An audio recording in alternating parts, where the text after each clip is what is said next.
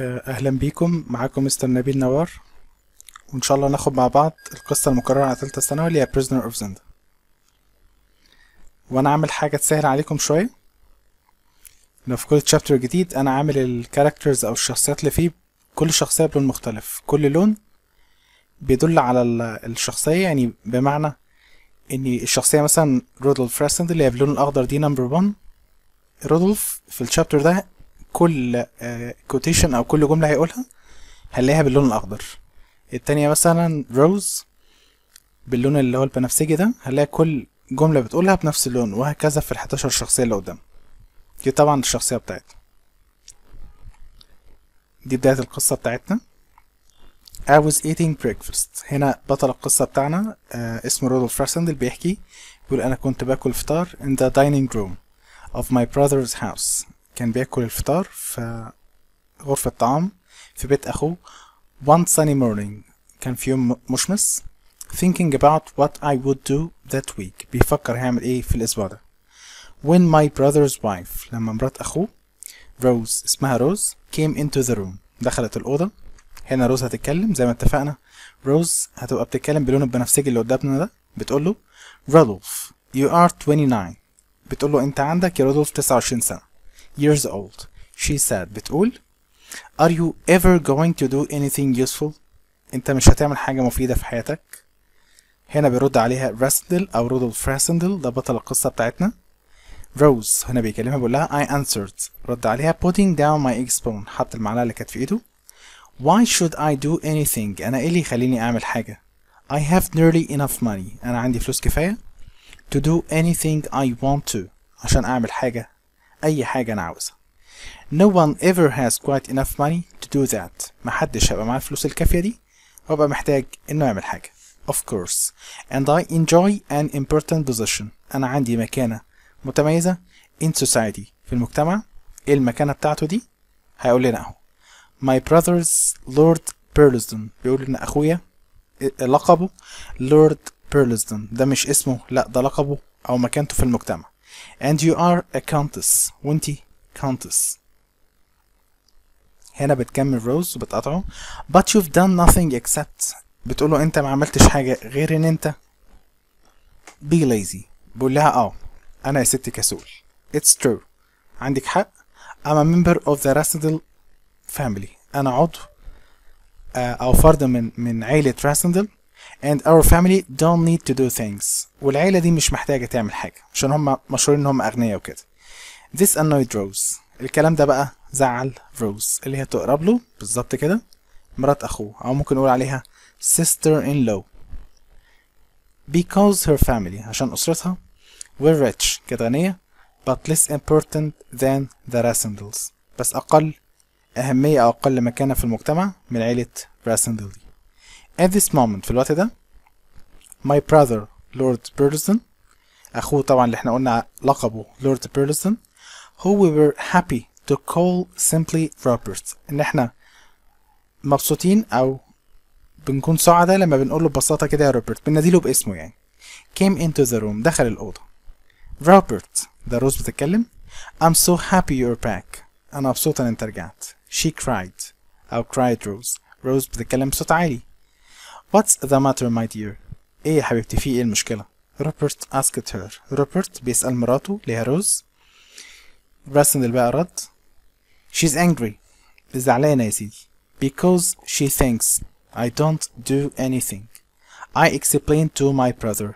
أنا ابتديت أفسر لأخوي. At this point. في الوقت ده I should explain. لازم أفسر that I had not been lazy all my life. إن أنا مش طول حياتي ماضيها كسل يعني. I had studied. أنا درست hard أو ذاكرت بجد and learned. تعلمت a lot when I was at a German school and a German university. يعني نفهم من كده ان دراسة راسندل كلها مرتبطة باللغة الألمانية. درس في مدرسة ألماني وفي جامعة ألماني. I spoke German. أنا بتكلم اللغة الألمانية as well as I spoke English. زي الإنجليش بالظبط. هو طبعا راسندل من إنجلند، من إنجلترا، اللي هي طبعا اللغة الأساسية بتاعتهم الإنجليش. هو بيقول أنا متميز في اللغة الألمانية دي زي بالظبط ما أنا كويس في الإنجليش. And I also knew كنت أعرف how to speak French إذا كان فرنساوي Italian إيطالي and Spanish. يعني نفهم من كده إن هو بيتكلم 5 لغات، الجيرمان والإنجليش طبعا اللي هي لغته الأساسية، والفرنش Italian Spanish 5 لغات. I was good with a gun أنا بعرف أستخدم السلاح بمعنى مثلا مسدس and a strong swordsman وبجيد استخدام السيف، بستخدم السيف كويس يعني. I was also very good at riding a horse وبعرف أركب الخيل. It's not just your red hair that makes you different from your brother. ده روز بتكمل وتقول له لا انت مش بس الشعر الأحمر اللي بيميزك عن أخوك، لأن راسندل كان لون شعره أحمر ودي كانت حاجة مميزة بالنسبة له. said Rose he also realized أخوك يدرك his position in society إن مكانته في المجتمع has responsibilities عليها مسؤوليات. You only see opportunities in yours. انت بس ما بتشوفش غير مصلحتك او ما بتشوفش غير الفرص. هنا رد عليها بقى راسندل بيدافع عن نفسه. To a man like me لواحد زيي opportunities are responsibilities. الفرص في حد ذاتها مسؤولية. I explained. بيفسر لها. Good. Because I have some news for you. أنا جايبة لك أخبار. said Rose. بتقول له Sir Jacob Brodale في شخصية اسمها Sir Jacob Brodale tells me بيقول لي he will offer you real opportunity. بما ان انت يا سيدي تحب الفرص انا او Sir Jacob Brodale ده جايب لك فرصة حقيقية. He's going to be an ambassador. هيبقى سفير ambassador يعني سفير in 6 months time في خلال 6 شهور. And he says بيقول he's happy for you to work for him. هيبقى مبسوط قوي ان انت تشتغل معاه. I hope you'll take this job Rodolphe. أنا أتمنى إن أنت تاخد الوظيفة دي يا رودولف. My sister-in-law هنا بيشرح لنا بقى راسندل بيقول مرات أخويا دي has a way of asking people. ليها طريقة كده إنها تطلب من الناس يعني to do things which is impossible to refuse. مستحيل ترفضها يعني مقنعة جدا يعني. Moreover وفوق كده أو علاوة على ذلك I thought this job sound quite interesting. أنا شايف الوظيفة دي interesting شيقة. So I said قلت لها if in 6 months لو في خلال 6 شهور time I'm in position to take this job أنا يا ستي هاخد الوظيفة دي then I'll certainly say yes. هقول yes أنا موافق يعني. Oh Rodolphe how good of you said Rose. Rose طبعا كانت مبسوطة منه قوي إنه وافق على العرض بتاعها ده. Where will he be working؟ راسندل بيسألها بيقول لها طب سير جايكوب ده هيشتغل فين؟ I asked بسأل. هنا ردت عليه روز بتقول له Sir Jacob doesn't know. مش عارف which country it will be. مش عارف هو يشتغل في انهي بلد. But he is sure. هو متأكد it will be a good embassy. هو متأكد انها تكون سفارة كويسة. راسندل بيكمل بيقول لها for you عشانك انت يا روز I will do it. انا هقوم بالوظيفة دي even if it is a terrible embassy. حتى لو كانت سفارة بشعة. حتى لو ما كانتش سفارة قد كده يعني. I replied ردت عليها. Now I had made my promise to Rose. هنا راسندل بيقول أنا دلوقتي وعدت روز but there were still 6 months. لسه في 6 شهور to go. إن أنا أروح before the job would start. قبل ما الوظيفة دي تبدأ. And I began to think about what I could do in this time. يعني لسه بيقول أنا عندي متسع من الوقت يعني 6 شهور كتير قوي. فأنا بفكر في حاجة أعملها في الفترة دي. I decided that I would visit Ruritania. قررت أزور روريتانيا. وهنا بيفسر لي ايه روريتانيا دي. A small country هي بلد صغيرة in the middle of Europe في منتصف أوروبا. My family have always had an interest. عيلتي أو أسرتي طول عمرها لديها اهتمام in that country بالبلد دي. Because ليه بقى؟ In 1733 في السنة دي Countess Amelia Rasendel في حد من أفراد عائلة راسندل تقرب لراسندل يعني اسمها Countess Amelia Rasendel married a member of the Ruritanian royal family. الشخصية دي اتجوزت فرد من الأسرة الملكية في روريتانيا. اسمهم ايه؟ The Elfbergs. دي اسم الأسرة الملكية في روريتانيا The Elfbergs. ناخد بالنا من الاسم ده كويس أوي. In fact my brother has paintings. أخويا عنده صور يعني أخو راسندل اللي هو روبرت عنده صور of her لكونتس إيميليا دي and her descendants وأحفادها on his walls. ده طبعا من كتر اهتمامه بالناس دي. many of them معظمهم have the same red hair عنده الشعر الأحمر and straight noses والمناخير المستقيمة دي as the elf birds زي بالظبط المواصفات بتاعت الالف birds. I'm the latest one أنا آخر واحد to have the appearance يبقى عندي المظهر of the Ruritanian royal family. راسندل طبعا بيتكلم عن نفسه بيقول أنا آخر واحد عندي نفس المواصفات بتاعت الأسرة دي. My decision was helped أنا طبعا قراري ده اتشجعت إن أنا أقوم بيه أكتر a few days later بعدها بكام يوم when I read in the Times newspaper لما قريت في جريدة Times that Rodolph V شخصية تانية اسمها رودولف V was to become هيصبح King of Ruritania in next 3 weeks في خلال 3 أسابيع. And that amazing celebrations والاحتفالات الرائعة دي were planned متخطط ليها for this joyous occasion المناسبة الرائعة دي. I thought how fantastic it would be أنا قلت قد إيه هيبقى احتفال رائع to see such an event إن أنا أشوف الحدث الجميل ده and began to prepare for my journey. يعني راسندل عايز يروح روريتانيا دي عشان يحضر الحدث بتاع تتويج الملك. I don't like to tell people where I go on my travels. أنا ما بحبش أقول للناس أنا رايح فين في رحلاتي. راسندل طبعا من نوع السكرتيف الكتوم شوي. So I told Rose قلت لروز that I was going walking in the Alps أنا رايح أتمشى في جبال الألب. طبعا ما قالهاش الحقيقة. I didn't want her to think I was being lazy either. أنا مش عاوزها تاخد عني فكرة إن أنا لسه كسول. So I told her قلت لها إيه بقى؟ I was going to write a book. أنا هكتب كتاب about social problems عن المشاكل المجتمعية in the country في البلد. قامت روز ردت عليه You're going to write a book؟ إيه ده؟ أنت هتكتب كتاب؟ That would be such a good thing to do. دي حاجة ممتازة تقوم بيها. Wouldn't it Robert؟ مش كده ولا إيه روبرت؟ هي بتسأل جوزها طبعا. said Rose. Yes indeed. أيوة فعلا. Writing a book is the best way to get into politics. هو أفضل طريق تنخرط بيه في عالم السياسة. يعني دي أفضل حاجة تعملها عشان تخش لعالم السياسة. Agreed روبرت. روبرت طبعا اتفق مع روز. And he should know. هو طبعا عارف كويس as he has written many books himself لأنه كتب كتب كتير بنفسه. You're right. I said to them both. أنا طبعا بريح الاتنين أقول لهم عندكوا حق عندكوا حق. ده راسندل اللي بيتكلم طبعا. However بالرغم من كده I had no plan to really write a book. أنا أصلا ما عنديش النية إن أنا أكتب كتاب which shows how little we know about the future اللي بيظهر كم المعرفة الضئيل طبعا عن المستقبل.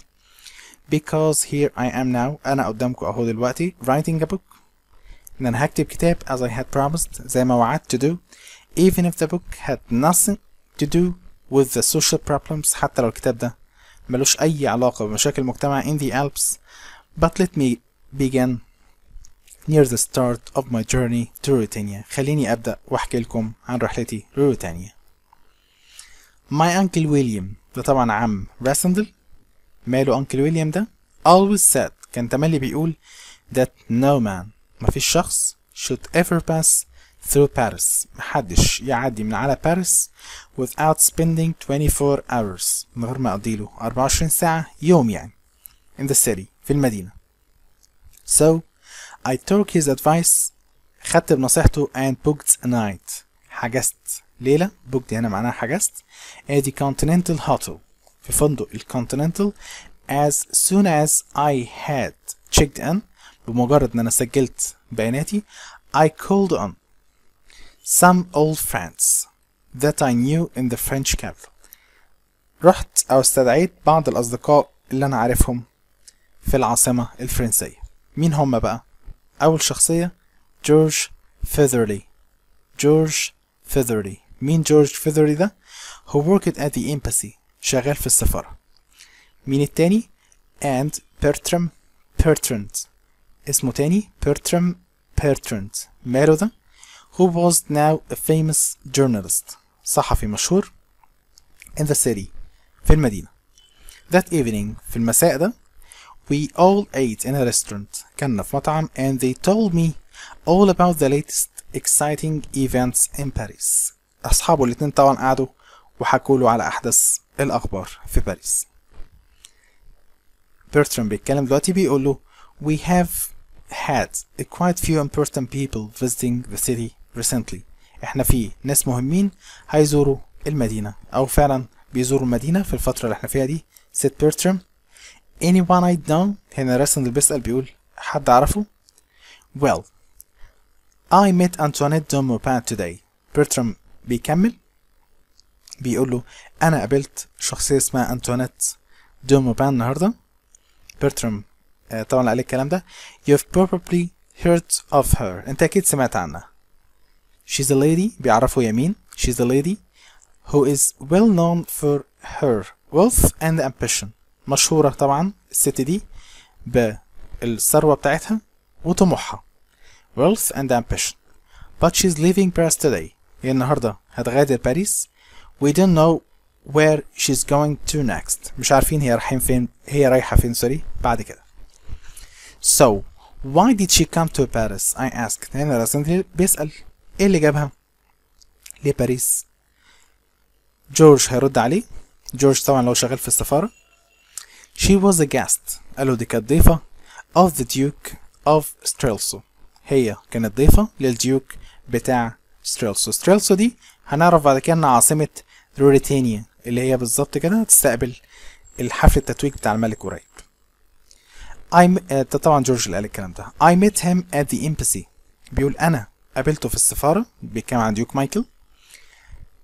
yesterday امبارح. he is the half brother to the king of Ruritania. بيقول ان ده الاخ بس مش شقيق يعني يا من الاب بس يا من الام بس للكينج بتاع روتينيا. ونعرف بعد كده ان هو اخو الكينج بتاع روتينيا من الاب مش من نفس الام يعني. people say الناس بتقول he was his father favorite son اللي هو الابن المدلل عند بابا. he's gone back for the coronation. ورجع عشان يحضر حفل coronation ده اللي هو حفل تتويج الملك. although I don't think بالرغم ان انا ما اعتقدش he will enjoy it very much. هيعجبه حفل coronation ده because he probably wishes he were the king. لانه اكيد بيتمنى انه يبقى الكينج. I don't think he likes being only a duke. ما اعتقدش انه يبقى عاجبه انه يبقى مجرد duke. برترام الصحفي دخل في الحوار. I hear he's a clever man though. انا سامع انه هو راجل ذكي يعني. said برترام بيتكلم. جورج رد عليه لو شغال في السفارة. he is extremely clever I'd say. انت لو هتسألني لا انا اقول لك ده ذكي للغاية. the next day جورج لو شغال في السفارة came with me. جه معايا to the station محطة and I bought a ticket. اشتريت تذكرة to my next stop للمحطة اللي بعديها اسمها دريسدن.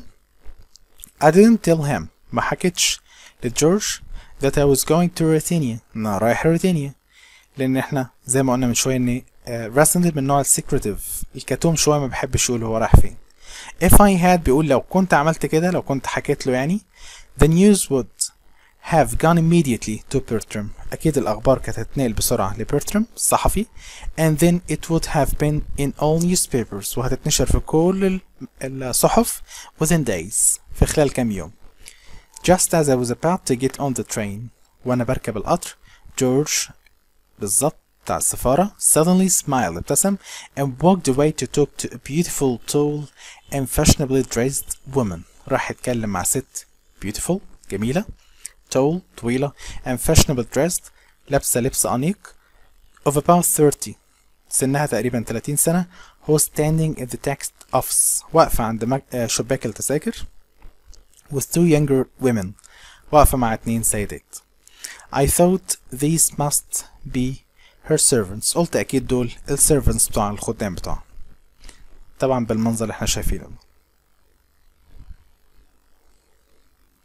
You have an important person to travel with. George told me. جورج بيحكي له بيقول له انت معاك شخص مهم على القطر يا راسندل when he returned few minutes later.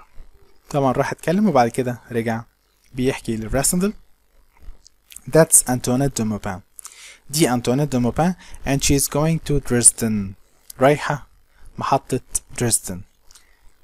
Paris was soon behind me. خلاص أنا سبت باريس. It was a long and boring journey. كانت رحلة طويلة ومملة. And I wondered. تسألت if I would see Antoinette de Maupin in the dining car. إذا كنت هشوفها في عربية اللي بناكل فيها يعني. طبعا القطارات بتبقى متقسمة كده، في عربية مثلا للنوم، في عربية لتناول الطعام وهكذا. When I ate in the train. وأنا باكل في الترين that evening. Or perhaps at breakfast. أو ربما أشوفها على الفطار. The next morning. تاني يوم. However, I didn't see the lady. أنا ما شفتهاش خالص. Again until the following day. لغاية تاني يوم.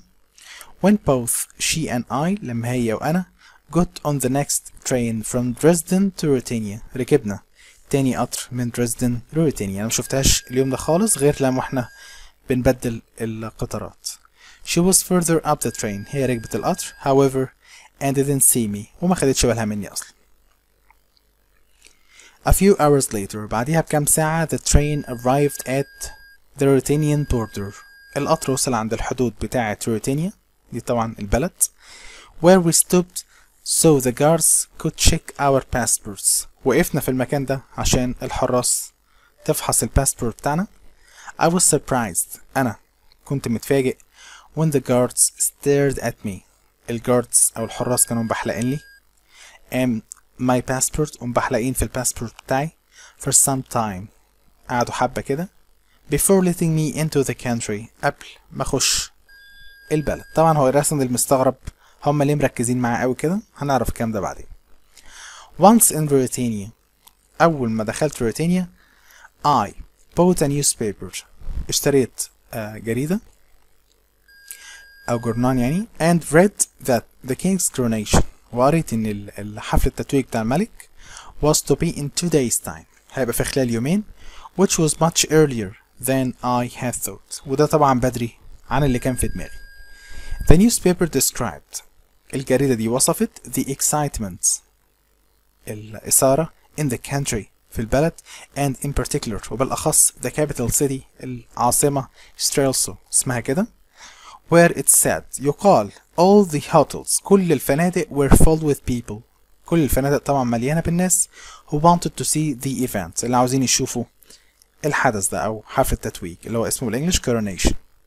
I'm reading this. أول ما قريت الكلام ده I decided it would be best to stop at Zenda. قلت لا أحسن لي إن أنا أنزل في زندا، يعني ما أروحش عند العاصمة على طول وأنا راكب القطر. اللي هي إيه زندا دي؟ A small town. هي مدينة صغيرة 80 kilometers. تبعد 80 كيلومتر from the capital. عن العاصمة. And about 10 kilometers. و10 كيلومتر from the border. من الحدود. Here I could walk in the hills. هنا بقى في زندا دي أتمشى على التلال and see the town's famous castle. وأشوف الكاسل أو القلعة المشهورة. Then I could take the train. وبعد كده أخد القطر for the day. بالنهار to Strelso to see the coronation. هنا الراسندل عايز يستغل اليومين دول ومش عايز طبعا يروح في العاصمة ويقعد في الشارع لأني طبعا لسه يومين. فأنا أستغل أفضل أتمشى شوية أتفرج على المعالم المشهورة وأروح تاني يوم على حفل الكورونيشن على طول. As I got off the train. وأنا نازل من القطر at Zenda في زندا I saw Antoinette de Maupin. شفت Antoinette de Maupin who remained اللي فضلت on the train for its journey. بيكمل طبعا القطر رحلته to the capital العاصمة. But she didn't look at me. ما بصتليش أصلا. I was welcomed at the inn. أنا رحبوا بيا في inn. inn دي عبارة عن small hotel. فندق صغير كده. in Zenda في زندا. by an old woman. في سيدة كبيرة في السن كانت بتدير الinn دي. who ran it with her 2 daughters. ومعها بنتينها. عندها بنتين يعني بيديروا معاها المكان ده. She said. قالت she was not very interested in what happened in the capital. الست العجوزة دي مش مهتمية باللي بيحصل في العاصمة. but she loved the Duke of Strelso. هي بتحب الديوك بتاع ستريلسو اللي هو هنعرف بعد كده اسمه ديوك مايكل. who she called Duke Michael. اللي هي طبعا أطلقت عليه أو الناس كانت بتسميه ديوك مايكل. He was the man، هو الرجل who was responsible for the land around Zenda، المسؤول عن الأرض اللي بجانب زندا and its castle، والقلعة أو الحصن بتاعها ده. In fact the hotel owner، صاحبة الفندق دي، said she wished the duke was the new king and not his brother. يعني نفهم من كده إن الست العجوزة دي كان نفسها ديوك مايكل يبقى الكينج ومش أخوه. طبعا هي تبتدي تتكلم. We all know Duke Michael. الست العجوزة هي اللي بتحكي دلوقتي. احنا كلنا عارفين ديوك مايكل. She explained، ابتدت تشرح.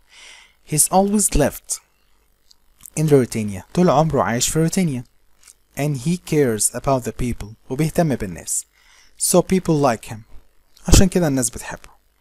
As for the king، لكن بالنسبة للكينج well he's almost stranger، ده تقريبا غريب، يعني مش بيقضي حياته في البلد يعني. He's been abroad for most of his life، ده عايش برا معظم حياته. And not many people even know what he looks like، الناس يعني ناس كتيرة ما تعرفش شكله. Now the king's staying in the hunting lodge، دلوقتي الكينج قاعد في حتة اسمها hunting lodge. In the first، في الغابة. Very near to Zenda، بالقرب من زندا. From there، ومن هناك he will travel to the capital، هيطلع على الكابيتال العاصمة for his coronation، عشان يحضر حفل التتويج. يعني نفهم من كلام الست دي ان ديوك مايكل عازم اخوه اللي هو المفروض هيبقى كينج في حتة اسمها هانتنج لودج، وبيحضر له هو حفلة الكورونيشن، ومن الهانتنج لودج دي هيطلع على الحفلة بتاعة الكورونيشن بتاعته. I was interested، ده رسم اللي بيحكي، انا كنت مهتم to hear this، ان انا اسمع ده. and decided، قررت I would walk in the first، أنا همشي في الغابة the next day، تاني يوم so that، عشان I might see him، ربما أشوفه، طبعا يسود الكينج. الست الكبيرة دي أو الست العجوزة بتكمل كلامها. I wish he would stay there in the first، يا ريت الكينج ده يفضل قاعد في الفيرست في الغابة دي. continued the woman، فضلت تكمل كلامها. people say، الناس بتقول he only likes hunting، إن هو بس بيحب الصيد، صيد الحيوانات طبعا، and good food، والأكل. He should let the duke become our king، يا ريته يسيب لنا الديوك هو اللي يبقى الكينج. And there are many others، وفي ناس كتيرة قوي who think the same، ليهم نفس الرأي، يعني نفسهم ديوك مايكل يبقى الكينج بتاعهم. Well I don't like Duke Michael said the older daughter، بنت الكبيرة بقى اللي هي بنت الست العجوزة دي دخلت في الحوار تقول لها لا أنا بحبش ديوك مايكل. They say، هما بيقولوا the king has red hair just like you، هنا بتكلم براسندل بتقول له ان الناس بتقول ان الكينج عنده شعر احمر زيك. many men have red hair like me I loved، طبعا براسندل هنا بيتكلم بضحك كده يقول لها ما في ناس كتير عندها شعر احمر زي، يعني مش حاجه غريبه يعني. how do you know the king has red hair، طبعا الام هنا بتسال الست الكبيره بتسال بنتها انت عرفتي منين الكينج عنده شعر احمر. the old woman asked her daughter، بتسال بنتها. جوهان the duke's servant told me، البنت بتبرر او بتقول لها انا عرفت ازاي، تقول لها ماما ده جوهان اللي قال لي. مين جوهان ده؟ the duke's servant، هو شغال خادم عند ديوك مايكل. she explained، ابتدت تفسر لمامتها he's seen the king at the hunting lodge، لانه هو شاف الكينج في الهانتنج لودج. راسندل بيسأل بقى but why is the king here، ايه اللي جاب الكينج هنا if it is the duke's land، لو دي ارض الديوك. انت قلتي لي من شويه، وبكام طبعا ست العجوزه، قلتي لي من شويه ان الارض دي تابعه لديوك مايكل، طب ايه اللي جاب الكينج هنا؟ بيسأل. الست العجوزه ردت the duke invited him sir، تقول له ديوك هو اللي عزمه.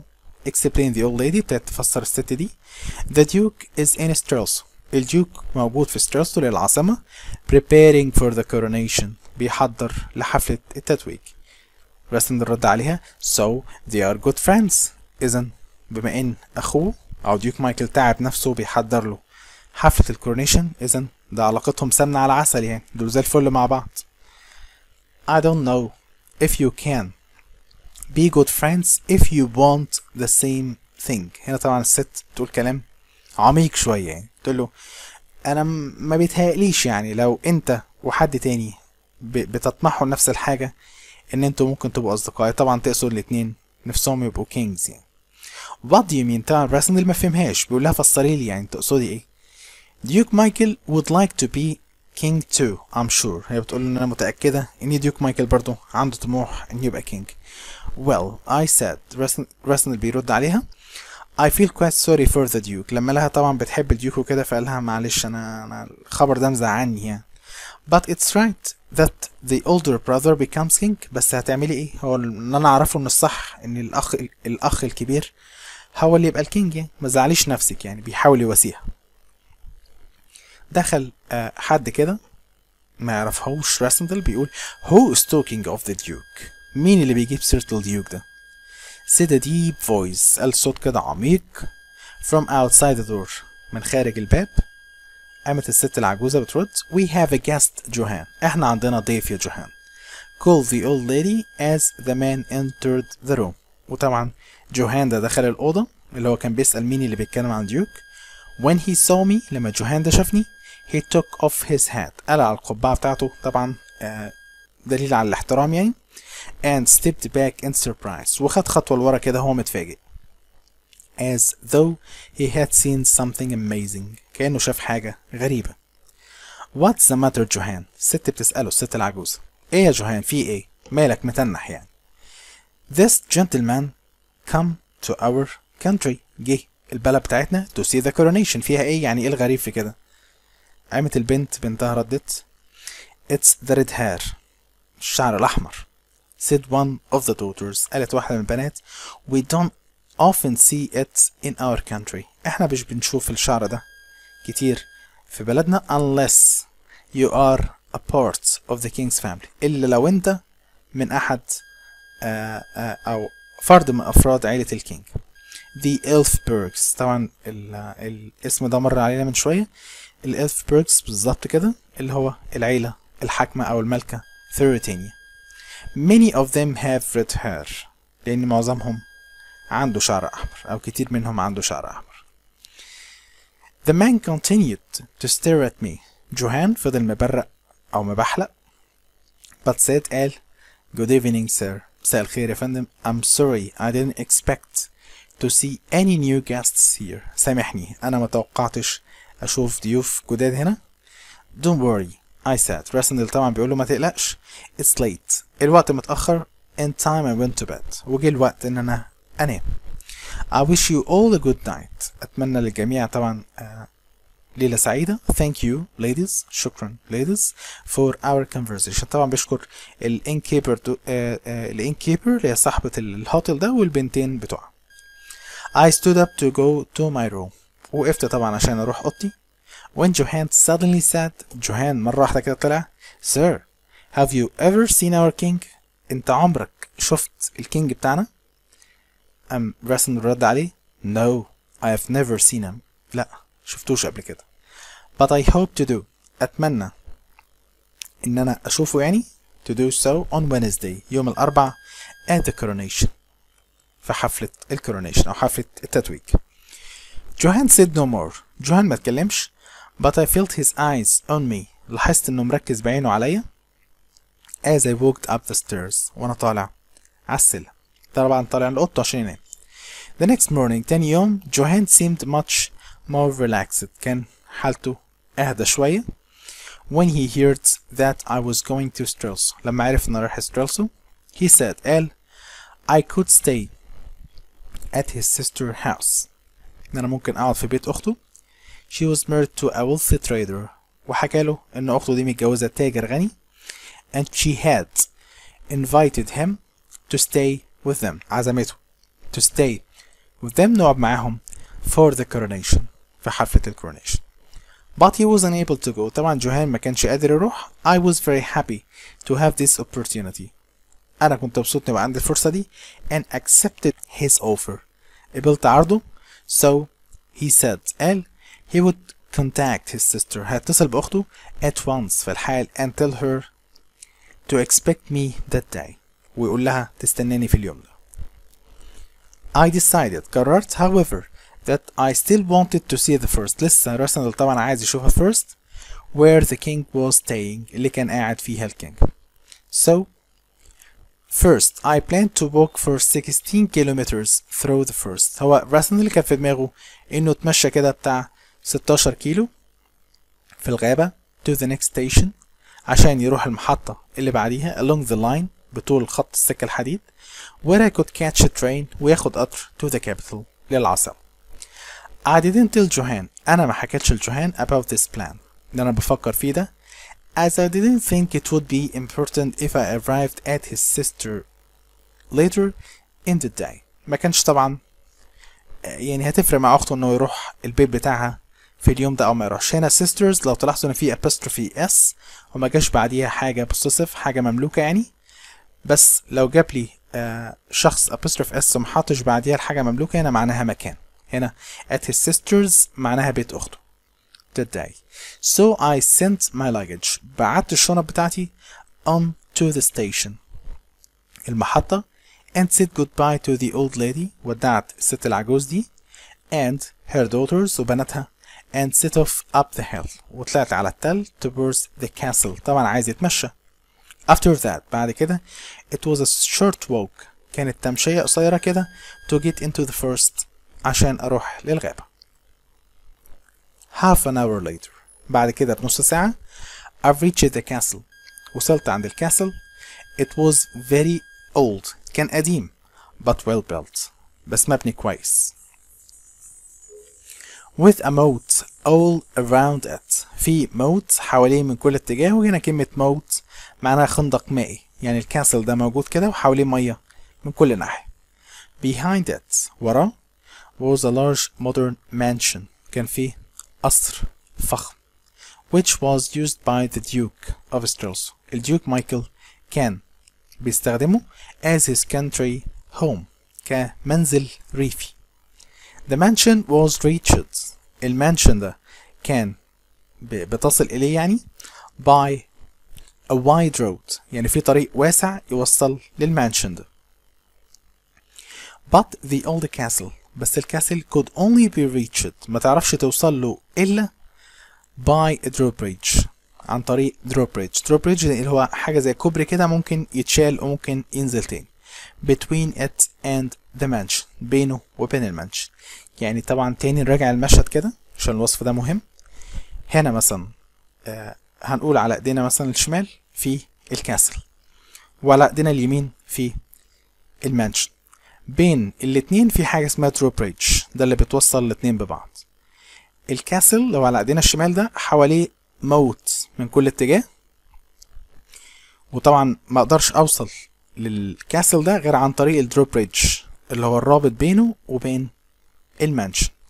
المانشن في طريق واسع يوصلني ليه. يعني من الاخر كده لو عاوز اوصل للكاسل ما ينفعش اوصل له غير عن طريق المانشن بالظبط كده. خش المانشن اول وبعد كده اعدي على الدروبريدج ده وبالتالي اوصل للكاسل. غير كده ما اعرفش اوصل.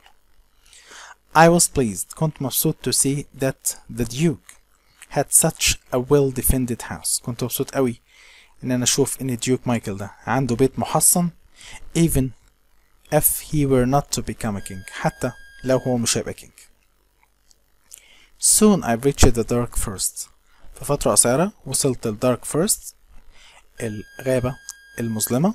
and I walked for about an hour. فضلت ماشي تقريبا بتاع ساعة. pleased مبسوط that the trees tall trees give me cool shade. ان الاشجار العالية دي عاملة ظل. not much sun reached the ground. مفيش شمس واصلة للأرض through the many leaves عن طريق الورق الشجر الكثيف ده. it was a beautiful place. كان مكان رائع. and after a time بعد الوقت I decided to rest by lying against one of the enormous trees. قررت ان انا ارتاح واسند على واحدة من الشجر العملاق ده. it was so quiet. المكان كان هادي جدا and peaceful in the first that I soon fell into deep sleep. لدرجة ان انا استغرقت في النوم. نمت يعني راحت علي نومة زي ما احنا بنقول. forgetting all about the train. نسيت القطر. I should have gone to Strelso اللي انا كنت هاخده اروح ستريلسو and my luggage والشنط بتاعتي that would be waiting at the station اللي هتبقى مستنياني في الستيشن محطة I was just dreaming. كنت بحلم about living in the castle. أنا هعيش في الكاسل ده of Zenda بتاع زندا. When a voice woke me up. في صوت صحاني. ايه الصوت ده بيقول ايه؟ Why? Look at him. بص ايه ده؟ It's amazing. حاجة مذهلة. He looks just like the king. ده شبه الكينج بالظبط. I open my eyes. طبعا راسل لو مش عارف مين اللي بيتكلم ده، بس انا اعرف كمان شوية مين. I open my eyes. فتحت عيني slowly بالراحة كده and found two men looking at me. لقيت اتنين بيبصولي both carried guns. الاتنين ماسكين بنادق and were dressed for hunting. لابسين لبس صيد. One of them was short. واحد منهم كان قصير but looked very tough. كان شكله ايه؟ ناشف كده زي ما احنا بنقول. With light blue eyes. وعينه أزرق فاتح. لون عينه يعني. He looked like a soldier. تحس إنه جندي. The other was younger. التاني كان أصغر شوية. Thin, رفيع and of a medium height. متوسط الطول. And he looked like a gentleman. وكان شكله gentleman. I later found. اكتشفت بعدين out that my guesses were both correct. إن تخميني ده كان صح.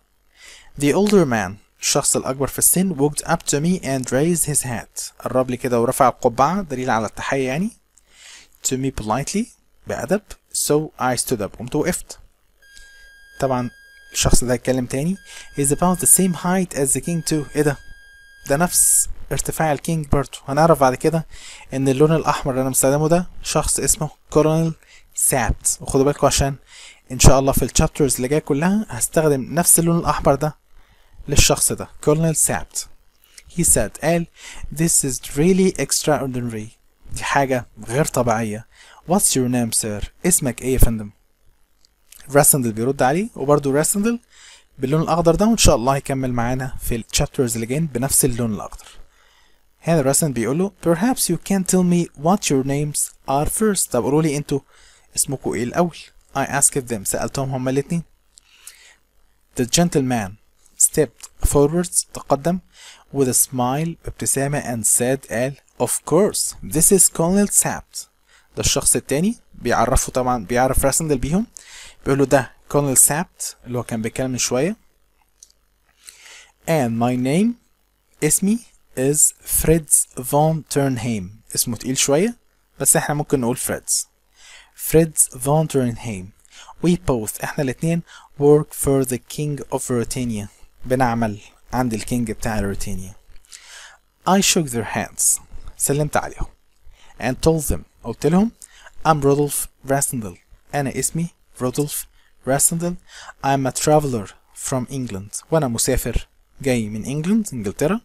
I was an officer. وكنت ضابط in the Queen's Army. في جيش الملكة. طبعا احنا عارفين إن إنجلترا بتحكمها ملكة. Well, we are officers for our king. ده طبعا فريدز اللي بيتكلم. احنا برضو ضباط عند الكينج بتاعنا. So we understand each other well. احنا نفهم بعض كويس بما ان احنا رجال عسكريين يعني. ست ترنهيم. طبعا ترنهيم ده اسم العيلة بتاع فريدز. راسندل said Colonel Sapt quietly.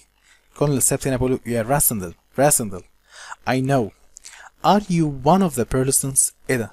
انت واحد من البيرلستونز. طبعا قلنا ده لقب اخو راسندل رد. My brother is the new Lord Burleston. انا اخويا هو اللورد بيرلستون الجديد. I explained. بقيت اشرح. So do I really look like the king? هو انا بجد شبه الكينج بتاعكو؟ فريدز رد عليه You could be twins. ده انتوا بص سفولة واتقسمت نصين. ده انتوا زي التوأم. said Fritz. كولونيل سابت بيتكلم دلوقتي. Although you look like identical twins. بالرغم ان انتوا شبه توأم. You don't have identical personalities. بس انتم شخصياتكم مش identical. مش متطابقة. or skills. ولا حتى المهارات بتاعتكم. You two seem very different. انتوا الاتنين مختلفين. If you were an officer. لو انت يا راسندل كنت officer. كنت ضابط for the Queen's Army. راسندل يا راسندل You must be good with the sword. انت اكيد بتعرف تستخدم السيف. Laughed Sapt. طبعا سبت بيتكلم بضحك. راسندل بيتكلم باستغراب كده. Is the king not a fighting man؟ انت عايز تقول ان الكينج بتاعكم يعني مش مقاتل؟ I asked. ده طبعا راسندل اللي بيسأل. فريدز رد. The king likes to live well. الكينج بتاعنا بيحب يعيش مرتاح. said Fred's. Let's say خلينا نقول he prefers eating بيحب ياكل to action عن انه يتصرف او يتحرك يعني. But he is a kind man. بس هو رجل طيب. And he is our king. وهو الكينج بتاعنا. We would do anything for him. ومستعدين نعمل عشانه اي حاجة. Perhaps we are alike then. ده طبعا راسندل بيفسر ايه ده احنا زي بعض اهو. I said because I like to have an easy life too. أنا برضو بحب الحياة السهلة. At this moment في اللحظة دي a voice came from the trees. في صوت طلع من بين الشجر behind us ورانا. Freds where are you؟ Freds عمال بين ده يا فريدز يا فريدز انت فين؟ ده طبعا كينج. Freds looked worried اتوتر and then said quietly to me. جالي كده جنبي واتكلم بالراحة. It's the king. ده الكينج. He is coming here now. ده جاي علينا دلوقتي. A young man. في شاب كده. Then came out from behind a tree. طلع من ورا الشجرة. In the forest في الغابة. And stood in front of us. وقف قدامنا. As I looked at him. وأنا ببص عليه. I gave out a loud cry. قمت مطلع كده صيحة. At the same time في نفس الوقت as he stood back in amazement. اللي هو خد في خطوة للخلف هو مندهش. To see me لما شافني. Except perhaps for a centimeter or two difference in height. يعني في فرق كده بتاع سنتي 2 سنتي في الارتفاع. We looked so alike that the king of Britannia might have been me. رودولف راسندل. يعني بالظبط كده كأن الكينج بتاع بريطانيا هو أنا رودولف راسندل and I might have been him. The king of Britannia. وكأني أنا هو الكينج بتاع بريطانيا. طبعا بالمنظر احنا شايفينه ده. طبعا اللي هو ماسك عصاية وبزي الصيد ده الكينج. وراسندل اللي هو لابس بدلة لبس العادي ده. ودي نهاية Chapter 1. Thanks for watching.